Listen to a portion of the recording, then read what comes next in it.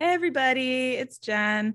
Today I kind of wanted to talk about my experience in Jamaica on vacation, having a full-blown anxiety attack while I'm in Jamaica, where I'm supposed to be having the time of my life, and I ended up having an anxiety attack for no particular reason. And I just wanted to share this because this is something that I go through a lot of times on vacation. It's really hard and it really makes me mad actually that I am having these issues on vacation when I'm supposed to be having fun.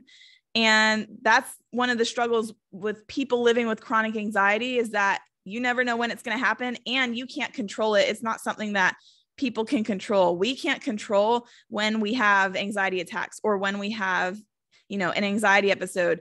It's completely out of our control. And I wish they would really do more research into why, people have anxiety attacks for no reason sometimes, because it's really just the person having it, it's like, they're not happy about it either. Like, it's very angering because, you don't want to live like that. But anyway, so I'm going to talk about my experience in Jamaica. So it was November 2019, me and my roommate at the time decided to go to Negril, Jamaica for a trip, and everything was great. We got there, even the plane ride. Oh, I'm sorry, guys.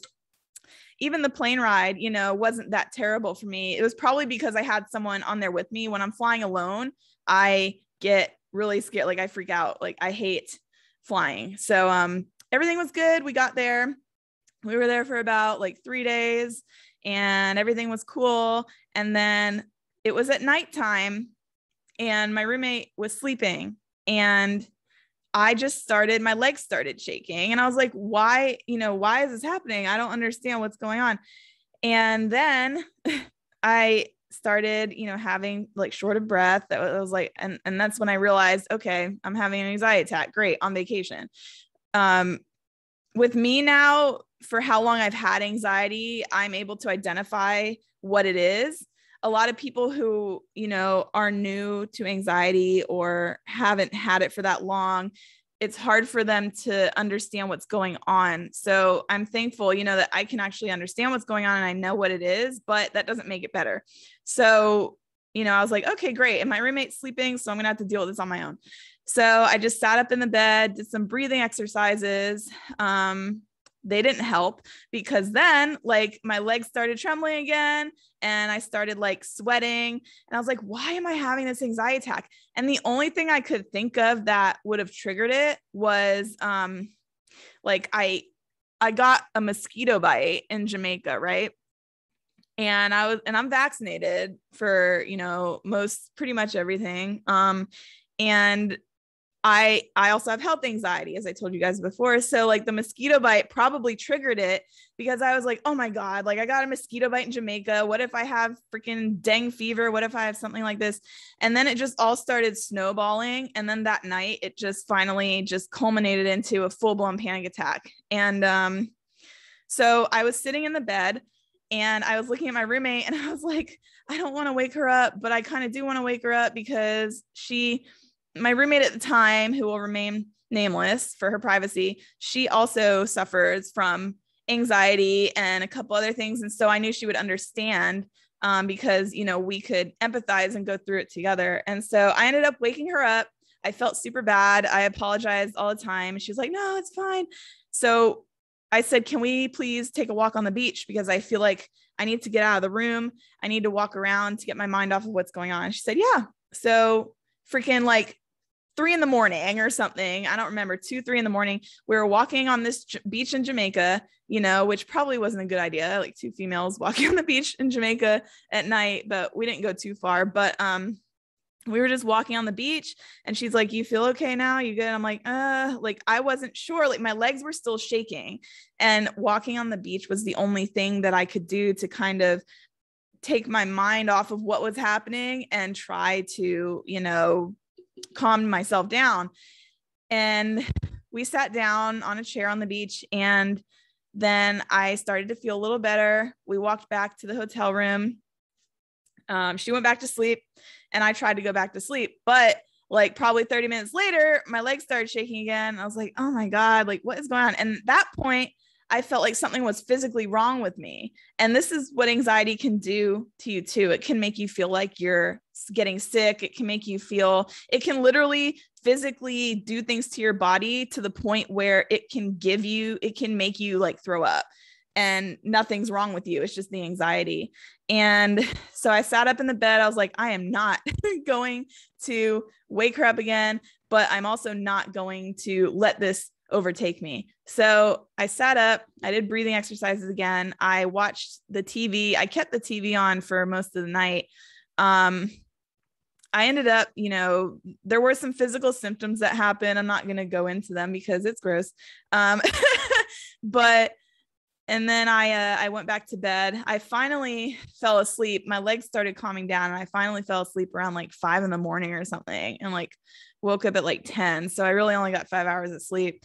And it was horrible. And I would not wish that on anyone, especially on vacation. It's like, dude, I'm in Jamaica in paradise. Like, why am I freaking out? Why am I having anxiety? And that's the thing, you like with anxiety, you can't control it.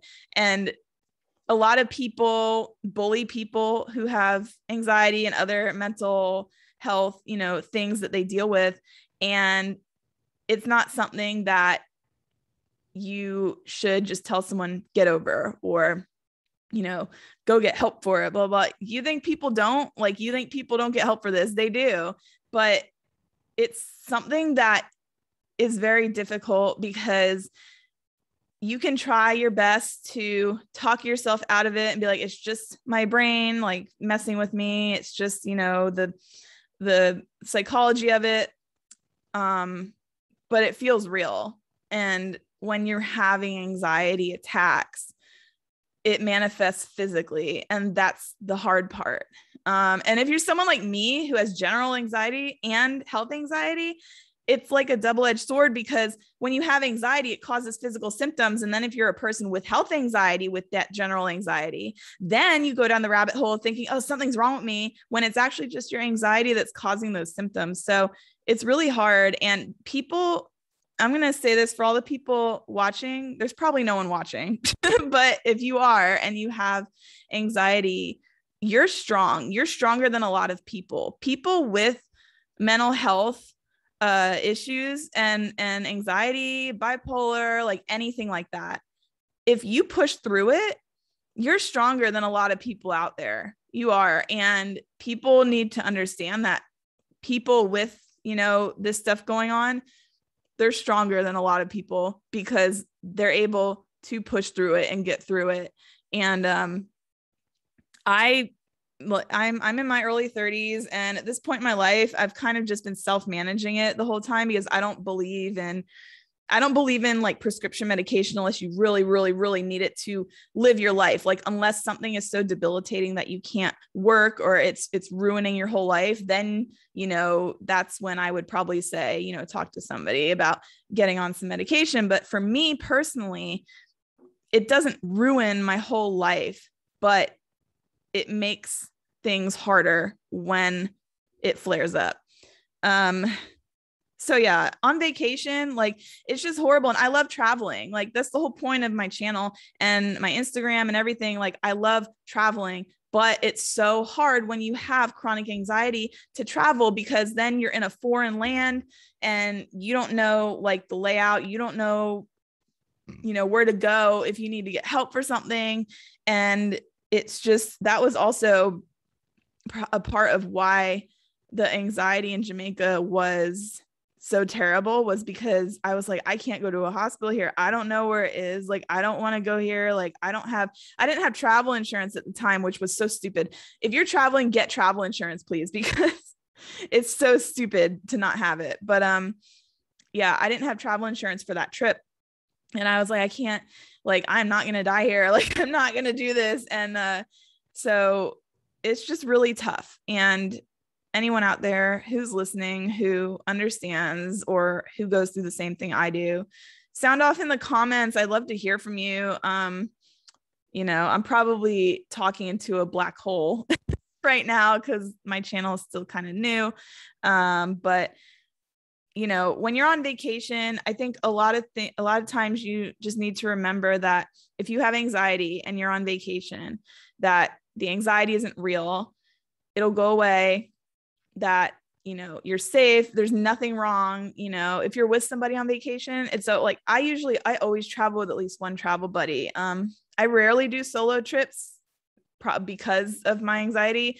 But when I do, I make sure that, you know, I go to a place where I've either been before or, you know, I know some people from my travels previously. I travel a lot. I like traveling internationally. I don't like traveling domestically because I think, you know, your home country is pretty much boring. I mean, you know, you've been there, done that. But yeah, just if you have anxiety and you like traveling like I do, just remember that you're not alone. There's a lot of people out there who deal with it and who travel with anxiety. And if you're on vacation and you ever have an anxiety attack like I did, just try to distract yourself and know that it'll pass. It's not going to be there forever. And you can do it. Thanks, guys. I'll see you next time.